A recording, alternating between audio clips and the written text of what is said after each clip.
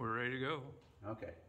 So in order to solve the problem of the motor spinning the wrong direction, we're not going to mount it over the tire.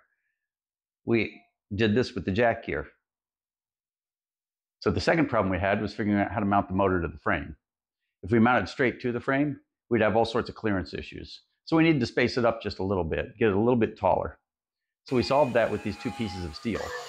Now they're L-shaped, so what we did was we cut them up here, then we grinded them down and welded them together and made a spacer. So problem number 3 was the motor itself. We got all the little extracurricular metal out of the way and we mounted the sprocket to it. Now since there's no such thing as a kit for one of these to bolt a chainsaw to a go-kart, and there probably was once upon a time, but I can't find one now. And in the old days, they used steel motors, which made it a whole lot easier to bolt it together. If you had a steel case, you could just run bolts through the case and you're done and done. With plastic cases, it's not so easy. Now I need the case because I need the pull starter. And so what I did was, if you look through here, you can see right here, you can see a bolt. I got a bolt here and a bolt at the other end. And I put epoxy in between this and the motor case. And then I ran these 2 bolts through the case. And I took the case apart and put the bolts on. Long boring thing. But now she's bolted on. And we've got the sprocket welded on, so we're just about ready to go. So the next thing we've got in line is getting it attached to the go-kart. So let's go do that now. I spent a couple hours staring at this and trying to figure out a way to attach this motor without welding it to this bracket. And of course, being a plastic motor, I'm not going to weld it real successfully anyway. And after staring at it long enough, I came up with this. Bolting the motor to the steel bracket. And we're going to take this, we're going to get the chain on, we're going to line it up. And then we're going to weld the steel bracket to the bolts. Now that accomplishes 2 things.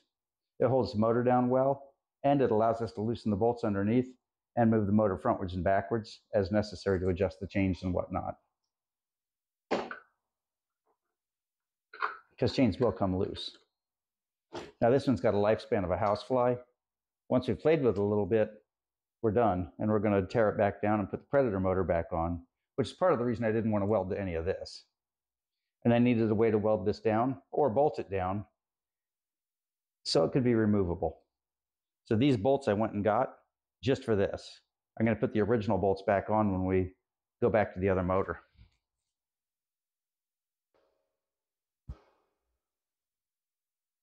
Okay, checking our clearances.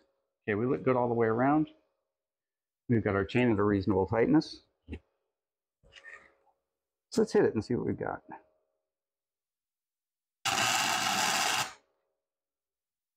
With one spot. Whoop.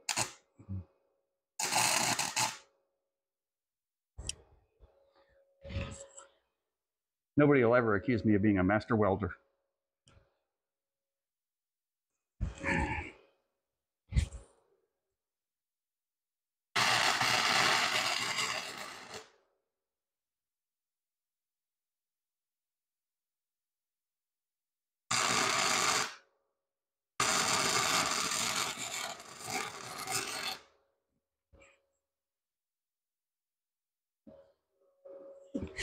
Okay, let's give this one a little bit more.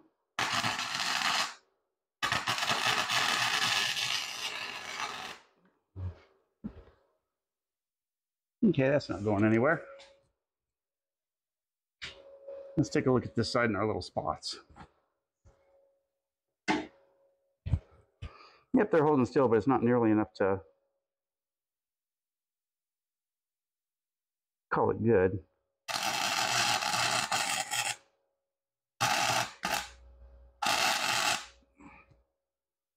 That ought to hold it.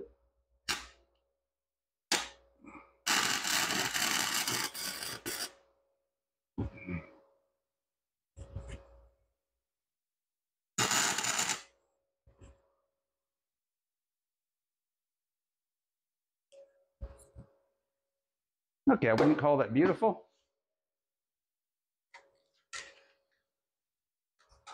But she's not going anywhere, and that's all I care about. Now we're going to do one of the more comical things to this one. In order to put gas in it, you have to tilt the whole thing over because the gas is up against the gas cap. And that's just funny. I suppose when I put gas in a weed eater, I hold it at a certain angle. When I put gas in the chainsaw, you turn it on its side. So we'll turn it on its side and put gas in it.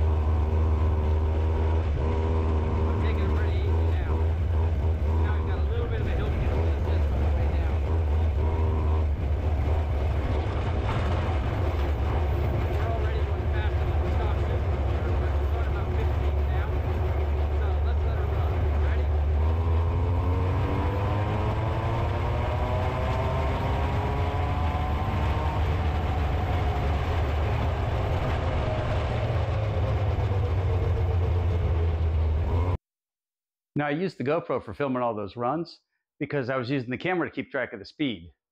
And when I looked, the camera showed a top speed of 34 miles an hour. Now, I did the math on that, and that means that little chainsaw motor was turning almost 13,000 RPM before it met its untimely end. I got about 4 or 5 runs down the street, and I just showed you a couple of highlights from them. But on the very last run, we ended up dragging it back because the motor just didn't survive. But it was really fun. So, will a chainsaw move a go-kart? Yes, it will. Will the clutch overheat and make it hard to move? Yes, it will. Does it accelerate? Yeah, it accelerates like a 3-story office building. It barely accelerates at all, but the top end is way up there. That little chainsaw has actually gone faster than that Predator motor has. Predator motor I've had up to a top speed of about 31 or 32, and a little chainsaw motor I had up to 34. Now, it was the end of the chainsaw motor when I did it, but it was worth it. So, now we're back to the Predator motor. We don't have any more chainsaw motor to play with, but it was really fun. So, thanks for watching, and don't forget to subscribe. There's more coming.